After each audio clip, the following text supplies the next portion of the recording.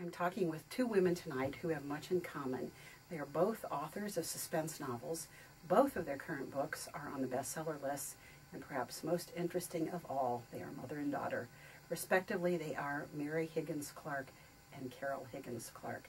Mary's latest novel is Just Take My Heart, and Carol's is Cursed. This interview will take place in 3 parts, tonight and the next 2 Sundays. Welcome to both of you. Lovely to be here, Barbara. Thank you. We talked about this a little bit before we went on the air, but I said to you immediately when I learned your relationship, I thought, well, they're famous acting families, the Barrymores, the Fondas, but are there famous mother-daughter writers? And Mary, you had a suggestion. Well, I thought of writing families more. John Cheever and his daughter Susan and his son, they're all, of course John's gone now, but they were all excellent writers and writing at the same time. I don't know of a mother-daughter combination, though. That I'm not sure of. Neither does Google. Neither does Google. If Google doesn't know, then clearly there isn't. The Oracle. I'm also curious about whether you try to, at least some of the times, have books published, come out at the same time so that you can tour together. Carol, is that the... Yes, we've done that for about 5 years now. They did that on purpose so we could tour together and do interviews and signings together. So it's worked out really well. And it makes your on-the-road life much pleasanter. Oh, much simpler, because, for instance, we get into a city maybe at 11 o'clock at night, and by the time you get to the hotel it's 12. So to find a place that you can get something light, because this is dinner about to happen and breakfast will be at 6. So you're not out for the 7-course meal, but you do want something. So it's nice if you go, because usually by then it's in the bar somewhere. To go in 2 of us, it just is more comfortable. Yes, yes. I'm interested in learning a bit about how you got to this place. So, Mary, let's start with you. Give us some perspective on, were you writing before Carol came along? Was your career established?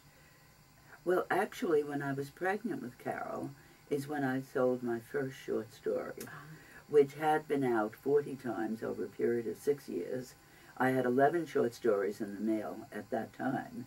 And when that envelope came in from Extension Magazine in Chicago, a small magazine, and I looked at it, it wasn't my self-returned addressed 8.5 by 11 manila folder, and I propped it up against the teapot, and I just looked at it and thought, is it possible? And of course, they offered me $100 for the story, which I thought was the idea of selling. I'm now a professional writer, not a would-be writer. And the main character, the protagonist's name was Carol. So guess why Carol became Carol? Right. Sweet story. How about you, Carol? Did you start writing at 5 or some such early age, or was it a later? No, I always enjoyed writing letters home from college or when I was away.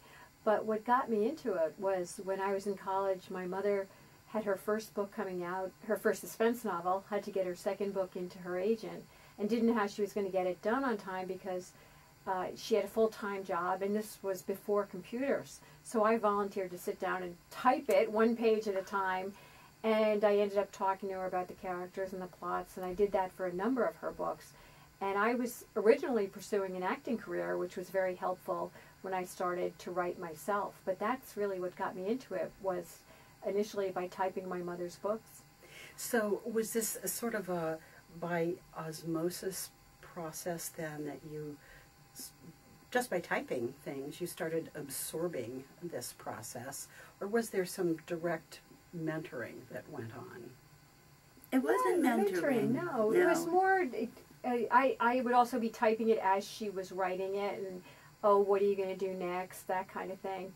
And I was out in L.A., and I did some of her books on tape, and this was before the publishers did their own audios. And this producer said to me, you should write a part you could possibly play. You have the acting background and you've typed for your mother. So a publisher was interested, and I came up with Reagan Riley, my character, and they said to me, make her mother a mystery writer. And I said, oh, okay. And I sat down and took a shot at it, and that was my first book, Decked. My mother came up with the title. It was about a murder on a cruise ship. And so then when I wrote my second book, which was A Murderer at a Pantyhose Convention, I said, well, if that's decked, this should be snagged. So that was how my one-word titles began. And that started 17 years ago.